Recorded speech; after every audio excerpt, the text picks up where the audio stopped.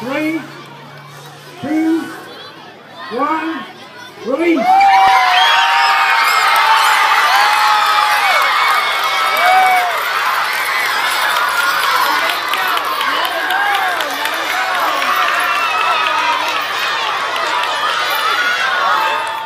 Does everyone know that the official flower of the military child is the dandelion and why? Dandelions can take root almost anywhere, and they are almost always impossible to destroy.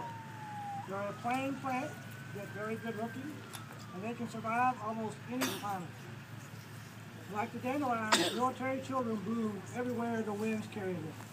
They are hardy and upright, their roots are strong and cultivate deeply in the culture of the military.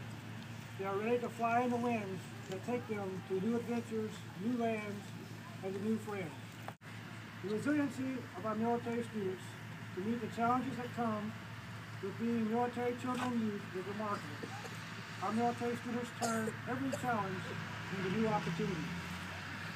On behalf of all the men and women in the Fort Gordon community, I'd like to say a sincere thank you for your bravery, enthusiasm, and pride for your parents as they defend our great nation.